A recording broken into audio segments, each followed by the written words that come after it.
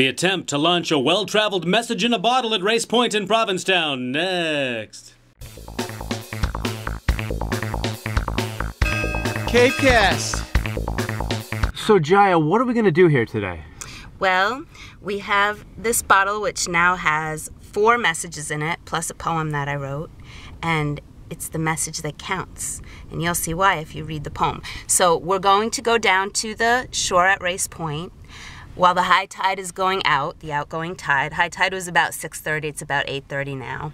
And I got the information that when the wind's blowing from the northwest, it's the best time because it will carry the bottle away, although it feels like the wind's blowing at us right now, so we'll see what happens. Now, what exactly is in this bottle? Well, the original note was from Maine in 2009 from 2 very nice ladies. Then it went to Barnstable to a 2nd grade class. It got to them in 2010. They sent it from one side of Barnstable and went all the way around to the other side of Barnstable in 2010. And then it came to me in 2011. So there's notes in here from all of those people. And you found this in Provincetown Harbor? I did. The most important thing that's in this bottle is magic. Now you wrote something to put in here, a poem it sounds like. I did. Could you give us a little rendition of it? Do you think you... Sure, I have it committed to memory. Would you like just a short blurb? Or the... Yeah, give me the juicy bits. What once was just a freely floating mystery turns out to be a bottle full of history. And now you are part of that nautical tale. How was it writ? By a wave or by whale?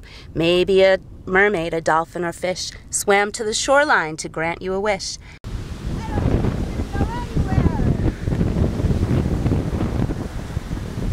So Jaya, things didn't go so well out there. Well, I wouldn't say that. We learned that when the wind is blowing in from the northwest, it's not really a good time to launch a message in a bottle. It must have been last call when the fisherman gave me that bit of advice. Oh boy.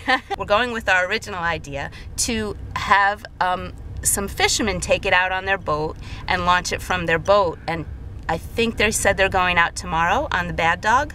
20 miles. Which is the real solstice, and this is in honor of the solstice. CapeCast.